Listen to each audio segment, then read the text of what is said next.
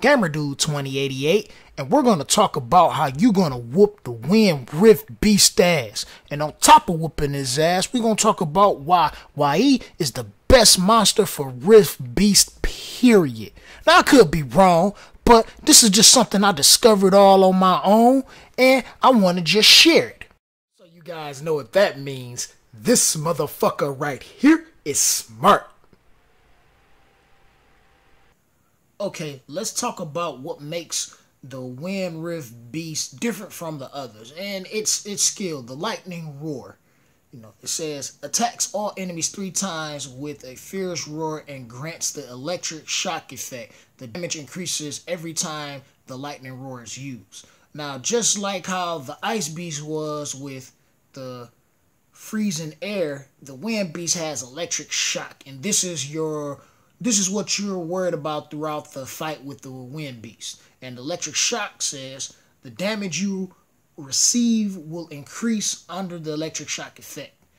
The recovery amount you receive will decrease by 50%, and you'll be inflicted with continuous damage proportionate to 10% of your max HP every turn.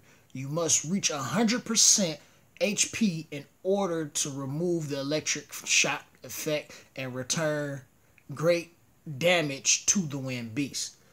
So pretty much what the electric shock is, this is the one rift where you do want multiple healers. Like, I believe I run three healers in here, my main healer Bella, and 2 support healers, Colleen and YE. And we're gonna get into why YE is so good in just a moment. But I run 3 healers, and you could possibly run 4. I'm not sure if 4 would be good. Would it be optimal? Because this is still about damage, but I guess it all depends on what monsters you have at that too, which will make a world of difference because of those various reasons. With that being said, let's start talking about what makes YE so good for this dungeon.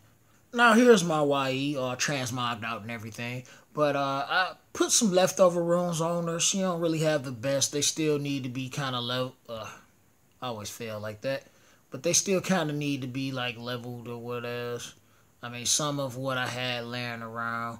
I have her on attack, and that's like the important thing with her. I have her on attack build because she is one of the Sky Dancers, which they all are attack healers. Now, what makes her so good, and actually better than having Chisun or Miyang, is, I don't have a Chisun, but I'm familiar with how Chisun works. Wish I do. Come to us, please give me a Chisun. But the way most people build Chisun, they build her as a tank. They want the sustain of her because Falling Blossoms is really good. And then the second skill, which is pretty much the same, the Amuse, you're really not worried about how much HP you recover. It's more so of having the attack buff. So that's what make people build Chisun on a tanky build. The same way with Miyang, which I have her too. I know a lot of people build Miyang for R5 on like a speed attack build, which is pretty good. So that makes her viable in the Rift Beast dungeons. But since she's water and has the attribute disadvantage, you'll be better off either having a monster that has attribute advantage or at least attribute neutrality. Chisun could be a good option, but once again, if you have Chisun, or if you had an extra one you could build, but if you had Chisun, why would you, waste your time trying to build her differently, even though she still would work. She would still work with her normal build for this, but to maximize the amount of damage you have, there would be no better choice than YE. YE hands down would just wreck. I really want to put some time and invest some resources into building mine so I can see the full potential of what YE can really do. Because I know a lot of people are just really confused about her, and she's kind of been useless throughout the whole game. And now it seems as if I discovered where she really fits at, and the Rift Beast is it, especially the Wind one. So always build YE, which makes her optimal for the wind as well as the dark and the light Rift Beast. And the reason being is the same thing I said, and I think I was watching Nightly Gaming when he was explaining how when you raid, you really only need 2 monsters in the front line. So this is why I was stressing in the water video about just having 2 monsters that's tanky in the front line. That gives you an option to have someone like YE in the back line, as squishy as she is, you want to build her for the damage and put out and output as much as you can get out of her. A lot of attack subs if possible, as well as crit rate. This got good attack sub on it. That one got some excellent attack. I would love to grind that attack percent up, but to get as much as you can out of her as possible. That makes the Amuse even strong, because since it's proportionate to the attack power, you get to see the full power of the heal, as well as she being able to do damage, and it's all from the back line. Okay, once again, I have a few monsters that I want to go over just to talk about. I got to talk about every monster that's good for this in particular dungeon, but I am going to talk about a few monsters that I think could help you if you have them, or you have the option to be able to get them. I want to start first by my buddy Randy. Randy's unpredictable with his second skill. Sometimes it procs a lot, sometimes it doesn't, but he can be a good choice for attacker for some type of attack build. I mean, he's an option. He wouldn't be the best option, but I think he would do well in this dungeon if you have him.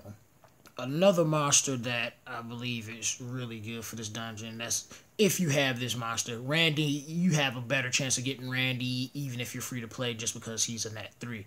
But if you have a Shiwa, on the other hand, she is great because she has a self-heal on her 3rd skill, Phantom Light. So she'll be able to heal herself back up once she becomes under the electric shock effect. So she'll do a good job of keeping herself alive a little bit. Even though it's a selfish skill, she still does a ton of damage. So that's a choice if you have one. I have one on my 2nd account, so I'll probably use her when I build that account up. And then a monster that I kind of been wanting to build just because I don't have a Chisoon, which I think will be pretty good to use in this one, is Atenai with her 3rd skill being able to rebalance HP, as additionally recover HP by 15%. So she balances HP for everybody and then heals on top of it. And then her 2nd skill also applies a little bit of a heal, which could be helpful as a primary healer, so to speak. As a primary healer, if you do have her and if you want to build her. Of course, YE, because YE is excellent, and I'm loving every bit of her. I believe Trevor is actually a good monster for this. Trevor would be a good monster for this, but I know a lot of people have Trevor, like a lot of the in-game players have Trevor like on Vampire and everything. Use him as like a farmer. He would be kind of neat to have. One of the key monsters to actually bring in, if you have them, is Perna, because of Perna's passive being able to recover HP. So basically more so for like a violent guild. So if you're like mid-game to in-game, Perna will be excellent to have on a violent build. I think Perna would be just good, period. Even if you were to put Perna on like a swift build for something like speed attack or something, or speed crit damage attack, probably speed attack just to get as much attack off as possible. And really it's about the speed, because you have other damage dealers, so it's more of a utility for Perna than anything. There's another monster that provides great utility just like Perna. The light monster that I was thinking about, Mah-Lon, which is also good with this passive that kind of similar to how Perna's is.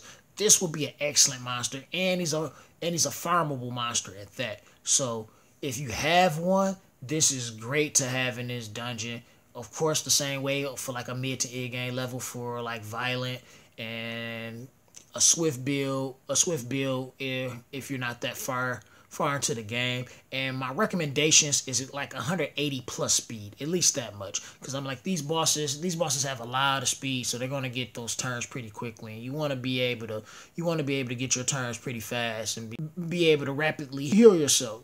And I think this is probably like the better options for healers because it's more reliable, because the electric shock effect come around. I mean, if your monsters are using their heals, because I'm like, I have monsters with like more so of like the monsters I'm using, even with YE, they're using their abilities for more so of the utility rather than the heal. Since she has an attack percent, and I'm saying they because I have Colleen as well in the composition, but since they have an attack buff on those skills that they bring in, that they're using it for the attack buff and not necessarily the heal.